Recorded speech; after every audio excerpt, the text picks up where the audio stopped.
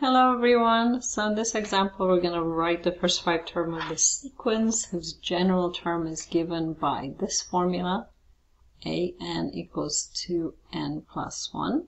So basically we're asked to plug in n is 1, and 2, 3, 4, and 5.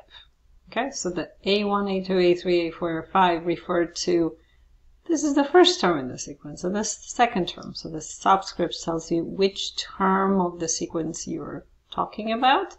And when you plug in these values in the end, that gives you the actual value of the term. Okay, so 2 to the 1 plus 1 is 3. 2 to the 2 plus 1, 4 plus 1 is 5. 2 to the 3 plus 1, 8 plus 1 is 9. 2 to the 4 plus 1, 16 plus 1 is 17. 2 to the 5 plus 1, 32 plus 1 is 33. Okay? So my first few terms in the sequence are 3, 5, 9, 17, and 33.